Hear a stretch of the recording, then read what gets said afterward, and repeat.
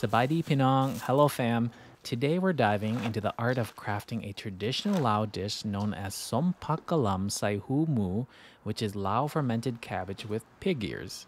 To begin, let's focus on preparing the pig ears by giving them a thorough cleaning, sprinkle enough salt to cover them lightly, then use it as an exfoliant to scrub both sides of the ears until running water is clear.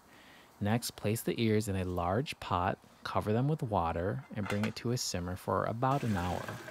Once cooked, strain and rinse them under cool water to halt the cooking process. Then go ahead and slice the ears thinly into approximately 2-inch pieces, and then you can set it aside. Now onto the cabbage. Cut it in half, remove the core, and roughly chop it into 3-inch chunks. Place these cabbage chunks into a large bowl and try to break the pieces up. And now adding sliced Chinese chives or even green onions on top. Sprinkle enough salt, and then you're going to want to massage the vegetable, ensuring to mix thoroughly. So you're going to do this for about 10 to 15 minutes and go ahead and really press down on the vegetables. You're going to hear the crunch, and that's totally fine.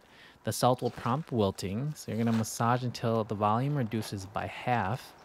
Press down to ensure it's submerged into its own juices, just like this. And now you're going to let it sit for about 15 minutes.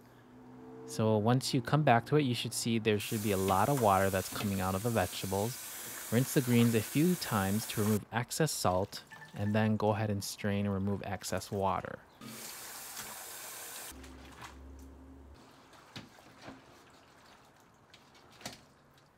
In another bowl, you're going to combine the cooked sticky rice with water, breaking up the rice until it's no longer clumpy.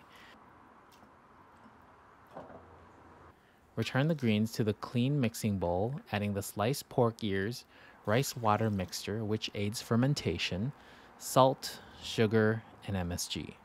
Mix well to evenly coat everything.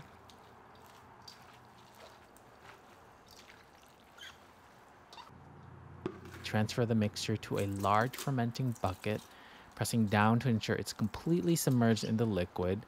Cover with plastic wrap to keep the vegetables submerged, then let it ferment for about 2 to 3 days.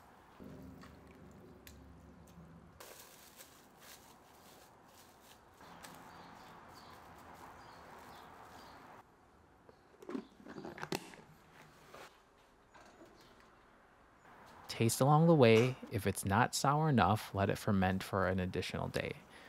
Once the fermentation process is complete, the som pak should be sour, crunchy, and salty. Serve and enjoy with fresh bird's eye chili peppers on the side. Comment below with your preferred way of enjoying som pak and let me know what dish you'd like to see me cook next.